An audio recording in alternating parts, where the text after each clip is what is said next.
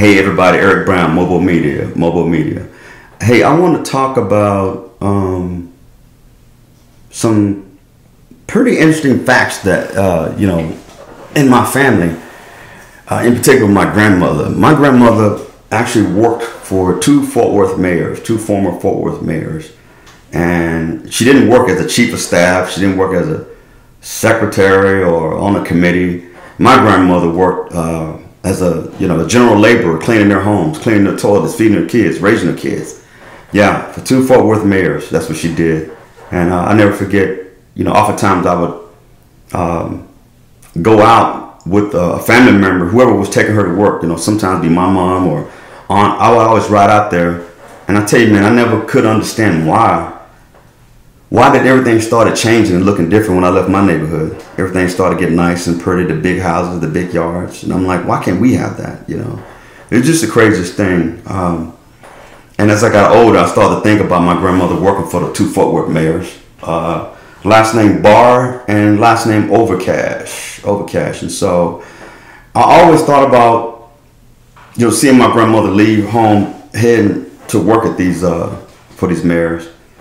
And as I got older, I started to think about the things she must have had to endure, back then. Because I'm gonna tell you right now, it was very, just like it's racially charged now. Hell, it was racially charged back then, even more so. You had to definitely keep your mouth shut back then. So who knows what my granny went through? Not necessarily the same from the Bars or the Overcashes, but you got to remember these folks, these type folks entertain. They have folks in their homes, and I'm sure they had plenty of racists in their homes, and who knows how they treated my grandmother. But for that reason, I've made a commitment to keep my foot on the gas pedal and, keep uplifting and keeping myself on the right path and help those along the way that I can. My grandmother was a great woman.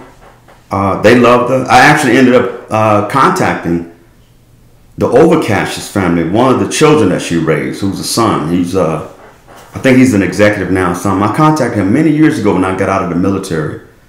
Because I was very intrigued by the fact that he raised this guy and his brother. And I never forget the guy, when I reached out to him, he actually said he was in shock, man. He was shocked, that my grandmother's, her grandson reached out to them. But he told me stories about my grandmother that were not a surprise to me, how much of a compassionate woman she was. He was like, she was like their mother. She literally raised them. She raised them, man. They were appreciative of her just as I was appreciative of her as my grandmother.